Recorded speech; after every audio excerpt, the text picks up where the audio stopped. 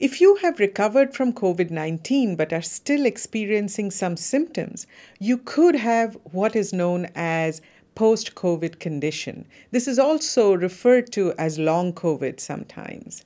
Hello and welcome to Science in 5. I'm Vismita Gupta-Smith. We are talking to Dr. Janet Diaz today. Welcome, Janet.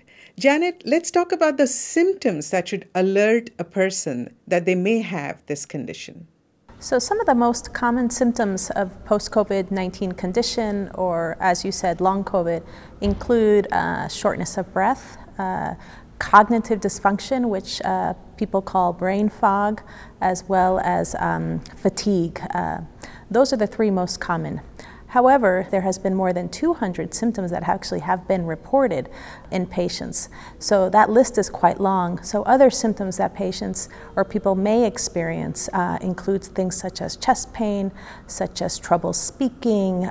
Some have described anxiety or depression, muscle aches, fever, loss of smell, loss of taste. So the list is quite long, but those top three are the ones that have been described.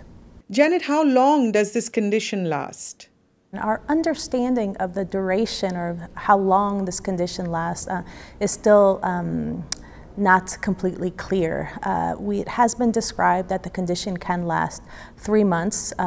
Some have described as long as 6 months and potentially up to 9 months. But as you know, we're still about 1.5 years into the pandemic.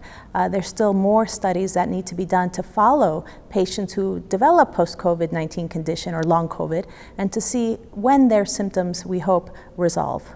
Janet, what about treatment for this condition? Do we have treatments available? Any patient or person who develops post-COVID-19 condition should go seek care. The care pathways should be multidisciplinary in nature, meaning that they can include your primary care provider as well as relevant specialists, rehab professionals, social care workers, psychosocial workers, mental health professionals, and that's the type of care people with post-COVID-19 condition should receive. In regards to specific treatment, we don't yet have one. The reason is because we don't yet understand why this develops.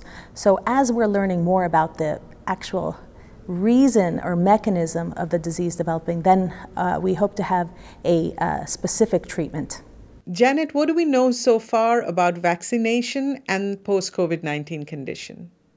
So there's still a lot to learn about the impacts of vaccination and post-COVID-19 condition. However, it is very clear that preventing SARS-CoV-2 infection, preventing COVID-19 is the best way to prevent the development of post-COVID-19 condition or long COVID. So the use of vaccines, we know, reduces hospitalization, reduces mortality, and so all those that are eligible should do that. Public health measures such as mask wearing in the appropriate places, physical distancing, hand washing are also extremely important to prevent COVID-19. Thank you, Janet. That was Dr. Janet Diaz. Until next time then, stay safe, stay healthy, and stick with science.